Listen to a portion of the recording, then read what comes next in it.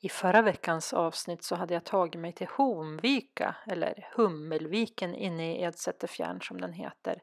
Där finns en kryssarklubbsboj som jag la till på.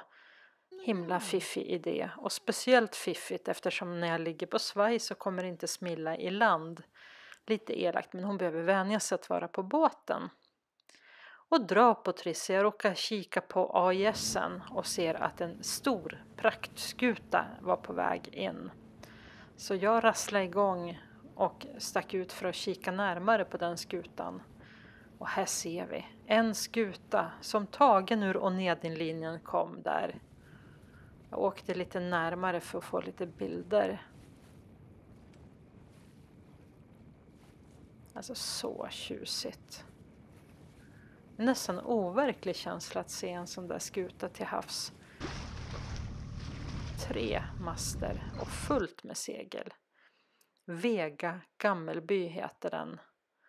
Jag har ingen aning om vad det är för båt, men jag ska googla vidare.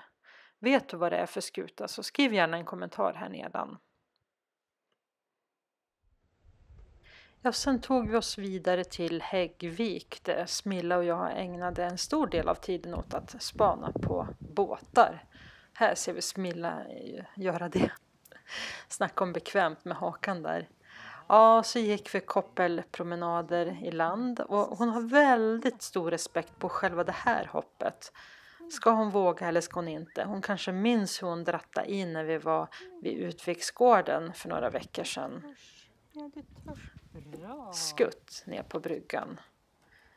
Men sen naturligtvis så tog hon sig ur båten på egen hand i ett obevakat tillfälle. Trängde sig ut genom ventilen till köket.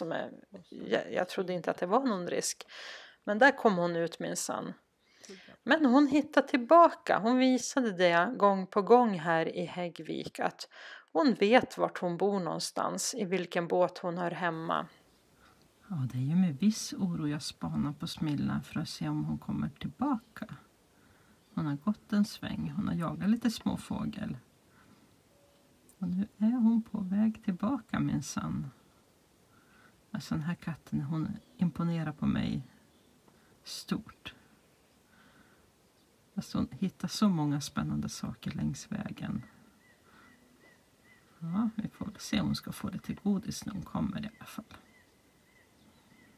Ska jag muta henne med lite lax i sås?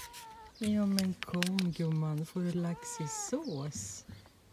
Hej!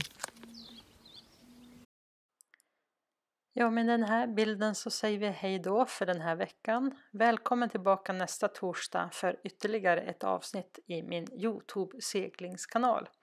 Jag heter Mia, det här är Smilla. Vi seglar vidare. Så en tumme upp och kanske en prenumeration på denna eminenta YouTube-kanal. Vi hörs och ses på Böljan den blå.